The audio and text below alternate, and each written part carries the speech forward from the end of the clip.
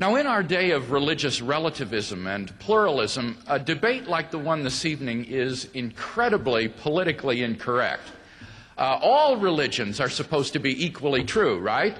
So what's the fuss all about?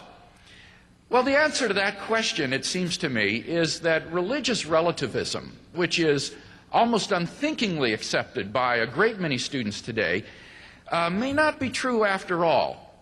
It seems to me that religious relativism is, in fact, logically inconsistent and therefore cannot be true.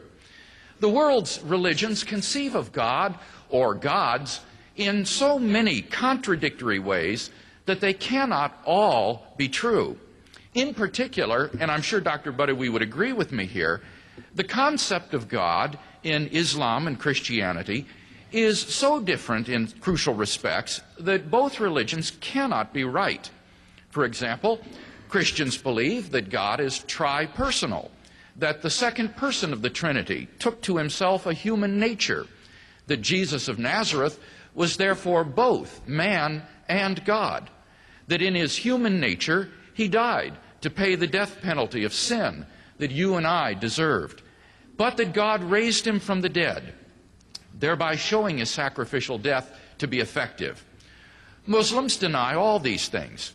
We cannot both be right. We could both be wrong. Maybe it's the Buddhists who are right. But we can't both be correct. Thus, every one of us, whether Christian, Muslim, Buddhist, Hindu, atheist, agnostic, or what have you, needs to ask himself what reasons we have for thinking our persuasion to be true. Otherwise, we run the risk of being self-deluded.